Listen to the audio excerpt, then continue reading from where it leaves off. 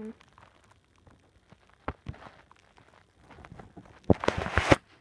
So this is digestive system explained. So first, the food enters through the mouth, and the saliva breaks down the food, so littler chunks of food. Then it goes through the throat and into the esophagus, which leads into the stomach. And in the stomach, it gets turned by gastric acid, and then heads into the small intestines to get the nutrients out of it. The small intestine basically takes the nutrients out of it, and then goes through the large intestines and get dried up and turned into poop.